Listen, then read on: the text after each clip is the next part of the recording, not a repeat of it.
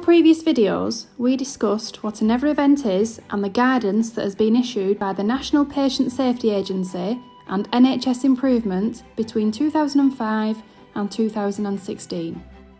These alerts aim to prevent the risk of death or harm due to the use of incorrectly placed nasogastric tubes. Links to these videos are on the NGPod website or on our YouTube channel. And don't forget to subscribe to our mailing list to ensure you never miss a video. This video focuses on the data publicly available on never events involving nasogastric tubes and the analysis of the causes of these incidents. Much of the information in this video is taken from the NHS Improvement resource set, Initial Placement Checks for Nasogastric and Orogastric Tubes from July 2016, which accompanied the Patient Safety Alert, Nasogastric Tube Misplacement, Continuing Risk of Death and Severe Harm from the same year. Despite 6 patient safety alerts and considerable continued focus from healthcare professionals, the number of never events associated with nasogastric tubes remains stubbornly high with a continuing upward trend. The NHSI resource set from 2016 provided important information about what continues to cause nasogastric tube never events.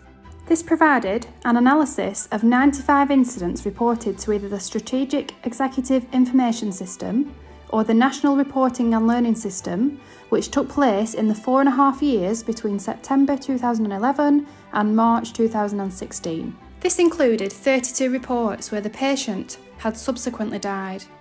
Of the 95 incidents, 45, which equates to 47%, related to the use of X-rays, 23, which equates to 24%, related to pH testing. So 71% of the never events were caused by incorrect use of the approved methods for testing NG tube position. Of the remaining 27 incidents, 4 related to the use of an electromagnetic device to check placement.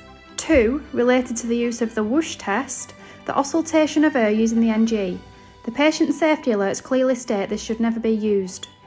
5 were caused by miscommunication, meaning the NG tube position had not been checked at all. 2 appeared to have been caused by displacement following correct initial placement. And 14 did not have a clear explanation of the cause. Where the related cause of a never event was X-ray, 40 out of 45, which equates to 89%, were due to the misinterpretation of an X-ray. A further 5, which equates to 11%, were due to the incorrect X-ray being reviewed.